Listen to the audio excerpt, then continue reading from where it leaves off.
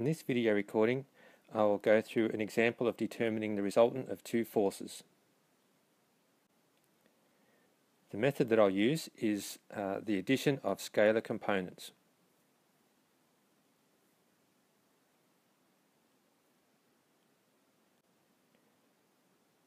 The first step will be to find the component of the force F1 in the x direction.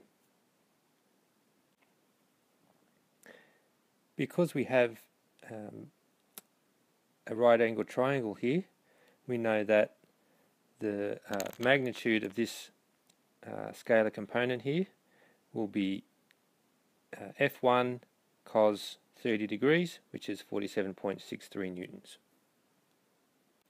And then next we'll find the y component.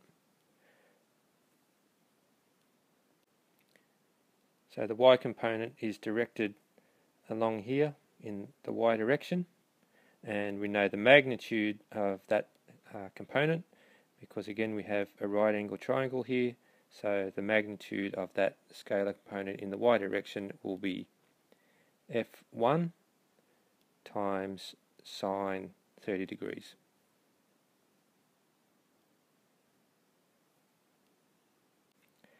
We also note that this is in the negative direction. Right, so we have minus 27.5 newtons for the y component of the force F1. So if we now do a similar process for the force F2, so extending the x-axis in the negative direction and then drawing our line parallel to the y-axis at the tip of F2, we get our x component F2x here. So in this case we've got the angle defined relative to the y-axis. So in this case the x component will be F2, which is 40 newtons, times sine of this angle here. Okay, so we have in the minus x direction 40 sine 50, which is minus 30.64 newtons. So now we find the y component, and again draw a line at the tip of F2 in the x direction, and that gives us our magnitude of the y component of F2. And again, using trig, we can calculate what that value is. Okay, so in this case, because we've got the angle defined between the resultant and the y-axis, the length of this line here, or this side of the right angle triangle, will be F2 cos 50, okay, which gives us 25.71. So now to find the resultant in the x direction, we just simply add up the scalar components in the x direction. So f1x plus f2x equals 16.99, so 47.63 minus 30.64. And in the y direction we'll have the resultant component in the y direction, fry equals f1y plus f2y, which is the sum of the two components in the y direction. So here we have minus 27.5 plus 25.71 gives us minus 1.79 newtons in the y direction. So now we need to combine those two components in the x and y directions to find the total resultant force. So combining our two vectors, our two scalar components, frx and fry, we get the resultant fr. So again, we just need to use trig and Pythagoras theorem to work out the magnitude of that resultant force. So using Pythagoras theorem, we know that fr squared will be equal to frx squared plus fry squared.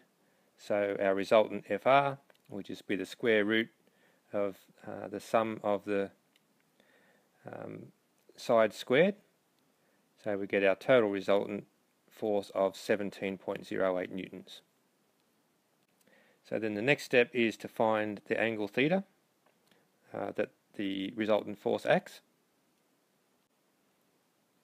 So from trigonometry, we know that this angle in here will be equal to the inverse tan of the opposite over adjacent. So we have the opposite here is FRY and the adjacent is FRX. So we can do the calculations there.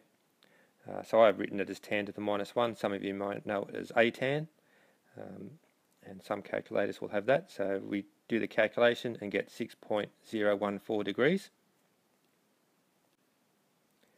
So now we can summarize that and round up to 3 significant figures. So our resultant force is 17.1 newtons, and it acts at an angle of 6.01 degrees clockwise from the x-axis. If we wish to use the Cartesian vector notation instead, we can do that. And we'll have the equation, the vector f resultant is equal to fx times the unit vector I plus fy times the unit vector j. So in the example that we've just looked at, our resultant vector r, fr, is equal to the sum of the x components times the unit vector I plus the sum of the y components times the unit vector j. And if we just bring back the values that we calculated previously, then we have FR equals 47.63 minus 30.64 times the unit vector I plus minus 27.5 plus 25.71 times the unit vector j gives us our resultant vector FR equals 17.0 times the unit vector I minus 1.79 times the unit vector j.